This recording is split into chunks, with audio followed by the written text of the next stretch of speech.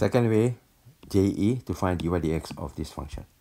So we have y is equal to e to the power of x to the power x.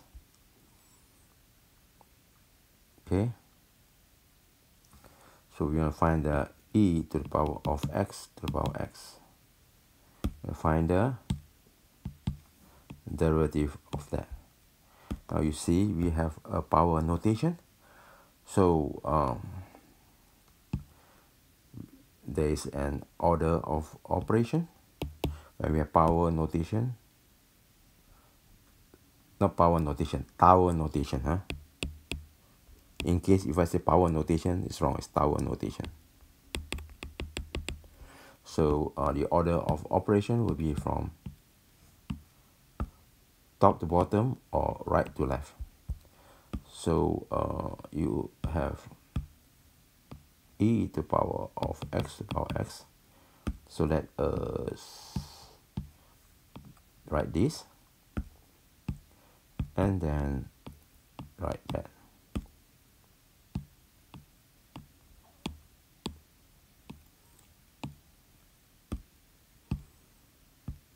That is now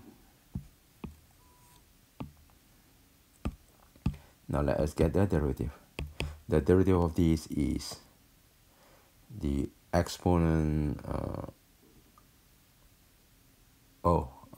to get that it is write the same thing, e to the power of x to the power x times the derivative of x to the power x times the derivative of x to the power x will be x comes down, x minus 1 times 1 here, and then x to the power x, ln x, derivative of this is 1. And then e to the power x to the power x.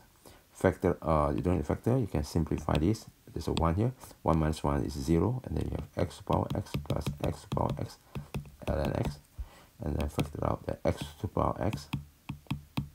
You have x to the power x, 1 plus ln x. So d over dx of e x to the power x is equal to that.